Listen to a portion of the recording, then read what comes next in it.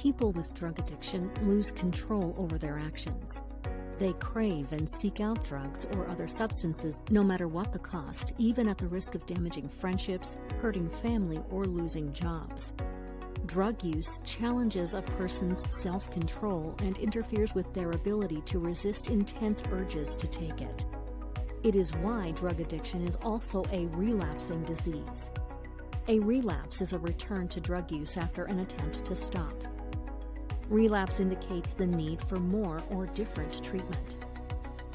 When someone battling addiction enters a facility, they receive medication and access to innovative treatments. A treatment to stabilize and soothe the brain after addiction is biofeedback therapy. It allows a professional to monitor the brain. They can figure out how to improve brain activity, reducing the effects of addiction and unhealthy impulses. Also, when combined with cognitive behavioral therapy or dialectical behavioral therapy, biofeedback improves the person's involuntary functions like a heartbeat, blood pressure, and muscle contraction. Struggling with addiction can have devastating and complicated long-term effects.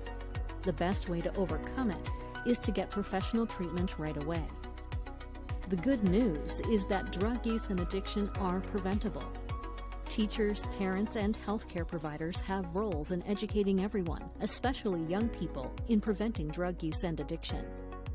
Our mission is to end the stigma around drug abuse through education. Right now, let's discover how to break drug abuse. Education itself must consist of action. Does someone you love suffer from drug addiction? Don't wait until it's too late. Call our 24/7 helpline at 1-800-570-2259. A caring addiction specialist is awaiting your call.